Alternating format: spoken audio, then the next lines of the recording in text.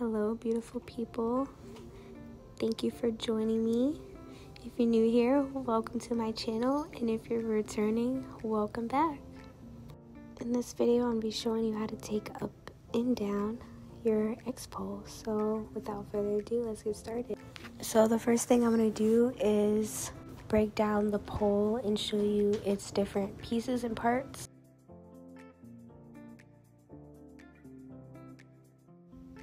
And then I'm going to put it up for you guys so you can see how that process goes doing it at home by myself. Just a forewarning, you probably want to measure your ceiling in advance to make sure that you have the proper extensions or not and the pole fits. And you also probably want to get a leveler to make sure after the pole is up it is straight. I do neither of those things in this video, so I just want to go ahead and put that out there in the beginning. So really quick, I broke the pole down into its two major parts, and I'm showing you the first bottom part. It is one big piece, and it has this connector, the silver connector that goes in the middle. There's probably another name for it, and I don't really know what it is, but I'm showing you a close-up. It has some words written on it that I was trying to show you guys, but the camera wouldn't focus on it. That I think they say like expand and something else that I can't remember right now. But you just want to make sure, for the most part, that the dots are lined up. Your X pole should come with instructions on how to do this properly.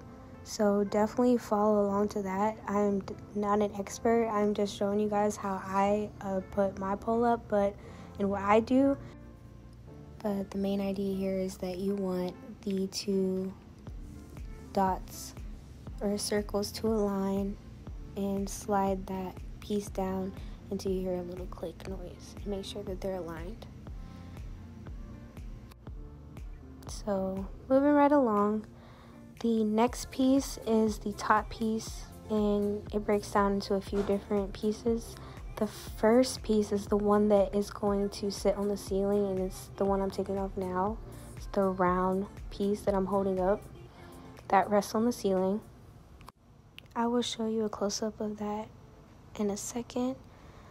Next, I'm gonna show you the very top piece, which connects to the middle, that I'm gonna show you, that long piece. I just pulled it off, and I thought this silver piece kind of like came off, but it's just one piece altogether, and the only thing that comes off is the top, very, very top, the bolt that I'm about to pull off, which I was having trouble with, so give me a second.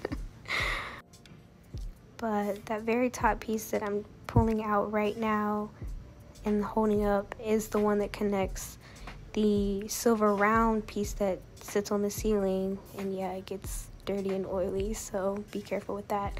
But it's the one that connects the silver round piece to that very third top piece. So those are the three main top pieces that connect to the main, middle, and bottom piece that I showed you earlier. And keep in mind that if your ceiling is higher than any standard ceiling, you're gonna need extensions. So once everything's all together and flat on the floor, I just want to show you this part really quick. You are going to need the tool that comes in the packet. I think this is a wrench.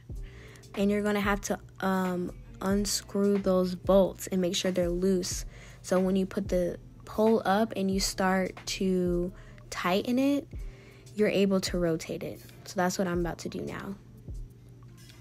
So I'm going to lift the pole up, and I am doing this in reverse because I took the pole down to make this video. But you're going to lift the pole up, and it should be shorter than your ceiling, but once you do that, the bolts are already screwed with your wrench, with the I don't even know the name of that tool. I'm not even gonna try. Anyways, whatever the name of that tool is, you're going to use it to, unscrew, and then you're going to go, lefty-loosey, righty-tighty.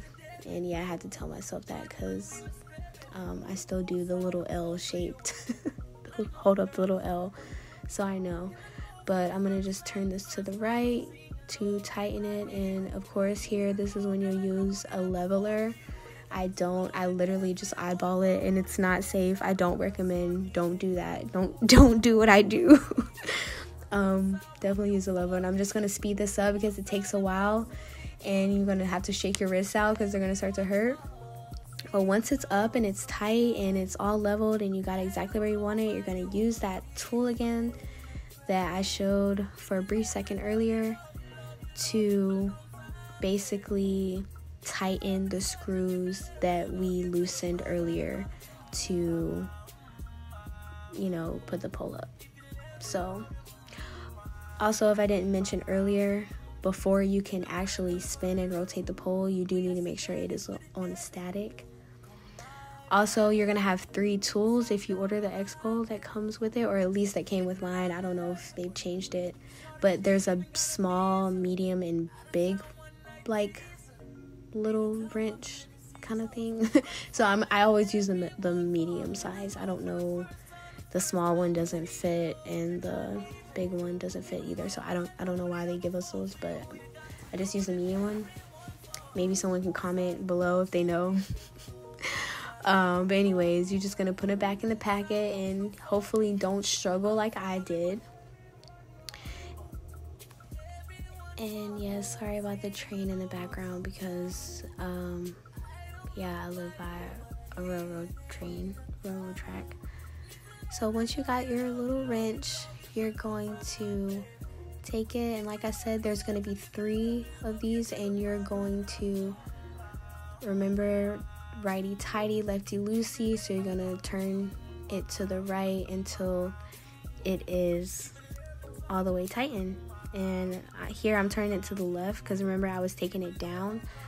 But if you do turn to the left and the little bolt falls out like it did here in my case, just put it back in and twist it till it's tightened.